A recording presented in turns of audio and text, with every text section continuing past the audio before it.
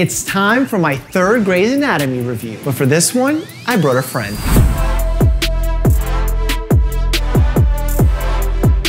Please welcome my colleague, Dr. Luis Espina, Hello. Who I actually did residency with, and he was my senior resident.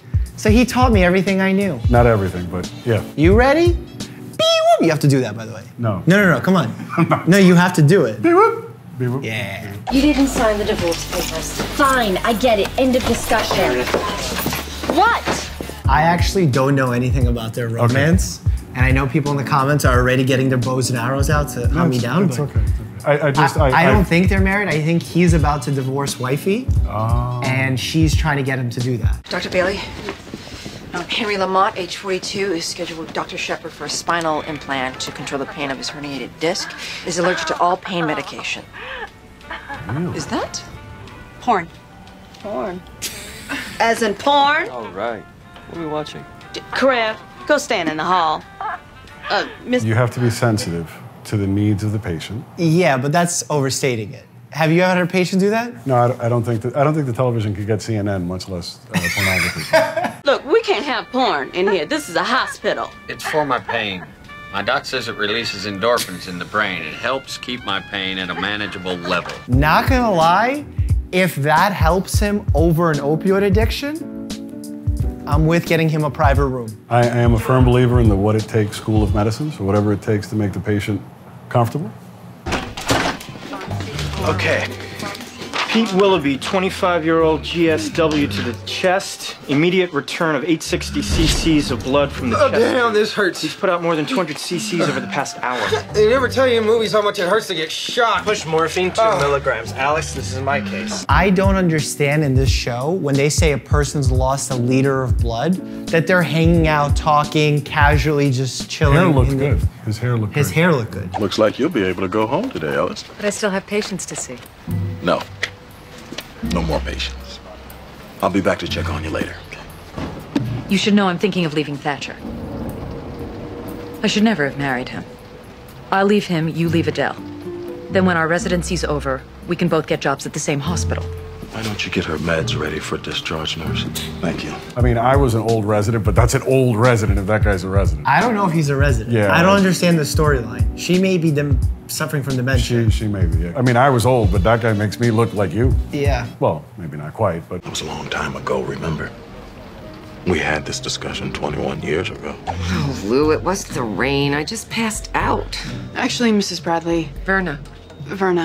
You presented with lateral ST elevations and reciprocal inferior changes consistent with an MI, a heart attack. So when a patient has a heart attack, as they described it, an ST elevation MI, it's called a STEMI, you gotta get a patient right away into the cath lab, which is where they put a catheter from your arteries, either from down below or from your arm, into your heart, and either open it up with a stent or just evaluate and see if you even need a stent to begin with. And there's a very strict protocol as to how much time it is from the door to the balloon. 90 minutes. Yeah.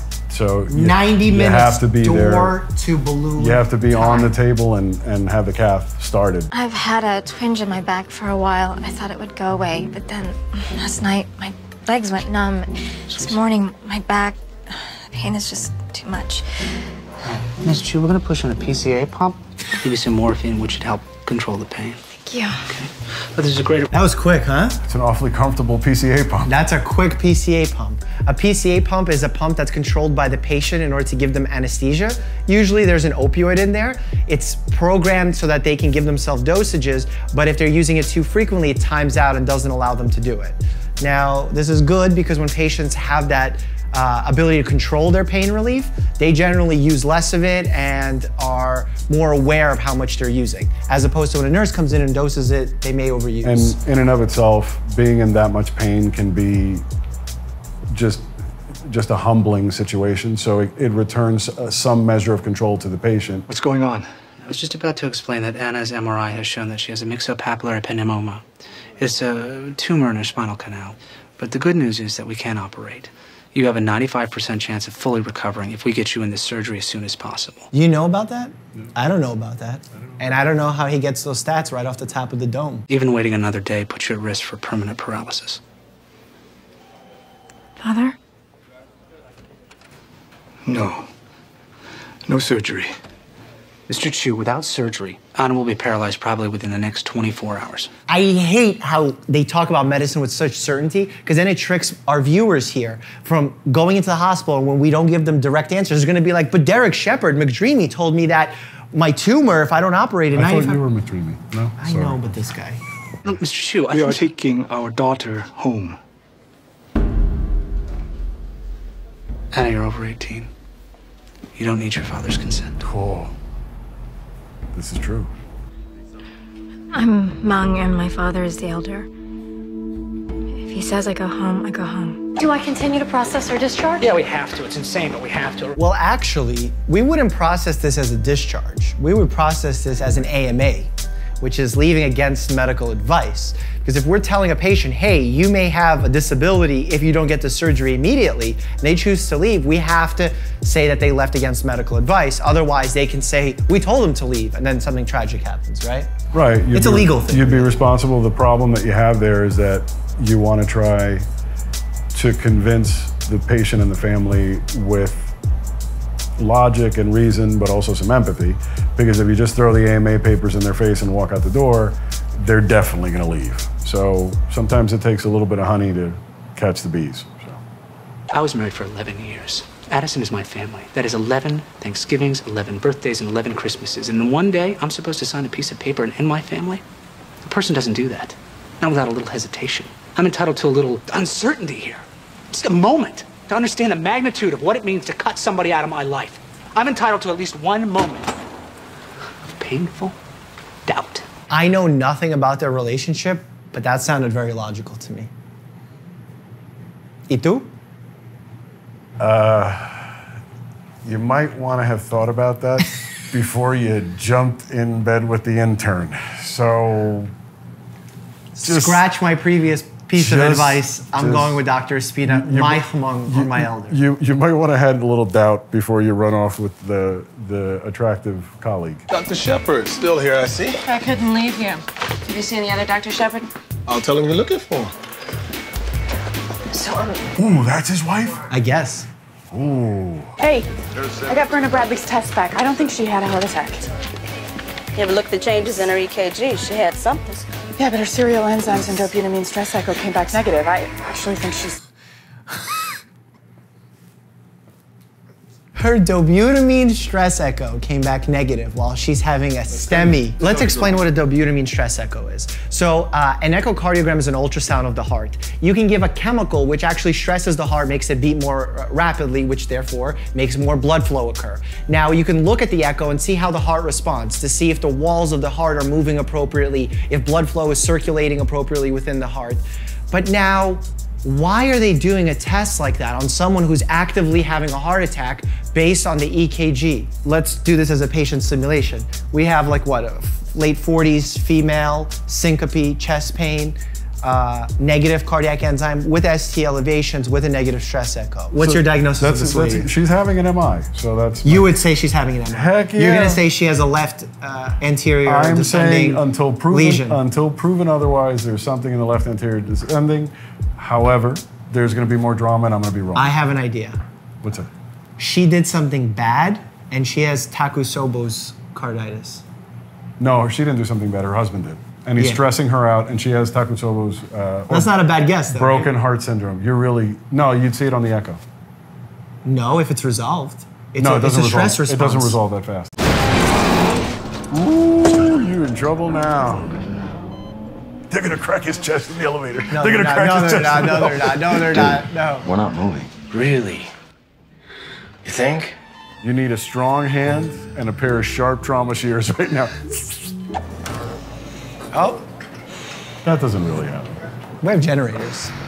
How's the patient? He's not looking so good. You're a doctor, and that's your explanation of what's happening? Give the rhythm, give the pulse. Have you ever even heard of the Hmong people? Our religion has got rules that are way old and way set in stone and way spiritual, and you don't mess with them. You don't anger the ancestors. Even if you pierce your tongue and play in a band. What are the rules exactly? Good move. When encountering a situation with a patient that culturally it's something that you are not familiar with, Smartest question thus far in the show, what are the rules? By knowing that, you might be able to find a point of compromise to fix a situation. Apparently, Anna's father believes she's missing something that she needs for surgery. Missing something? Missing what? One of her souls. We don't need a social worker. We need a shaman. Get the shaman. You definitely did not have a heart attack. So I can go home? Not yet. Your EKG shows significant changes. And I'm going to find out why before you leave the hospital. How to get home? Pete, you're in the hospital. Need to get home.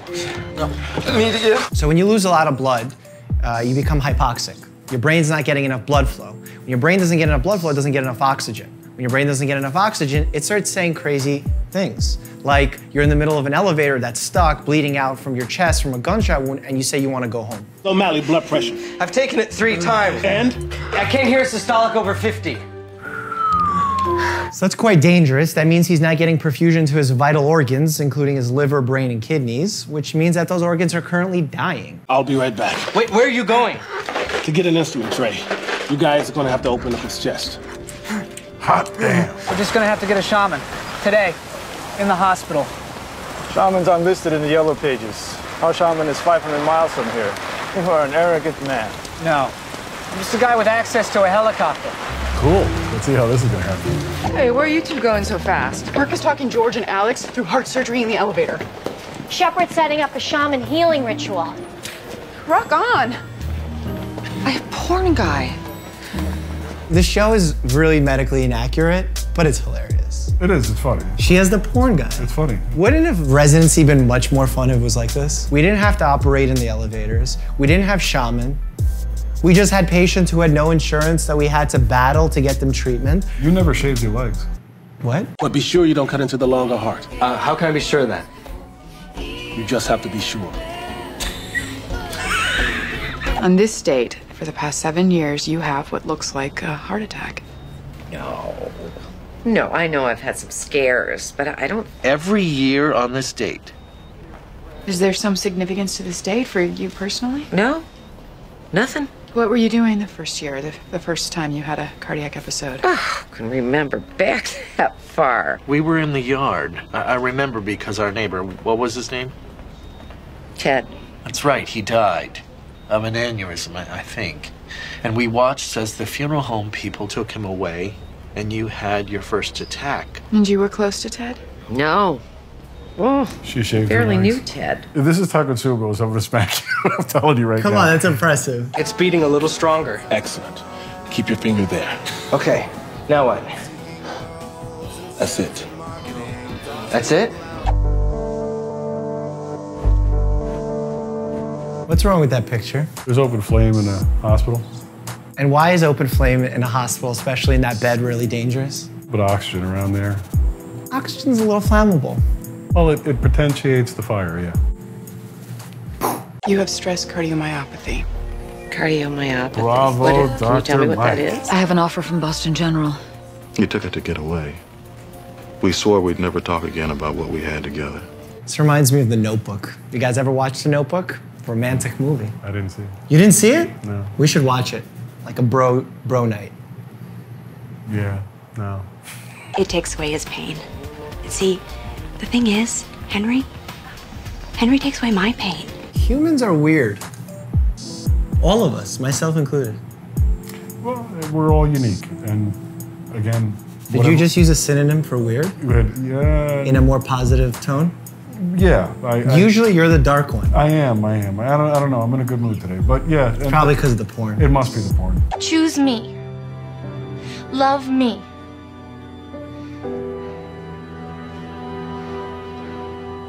I'll be at Joe's tonight, so if you do decide to sign the papers, meet me there. Oh. No, you didn't like it? Too narcissistic for your taste? Pick me. I hope you enjoyed our little collab here. If you want to see a playlist of all my collabs with Ricky, Ava, Gabby, Molly, click here. Say, do it, click here, and stay happy and healthy.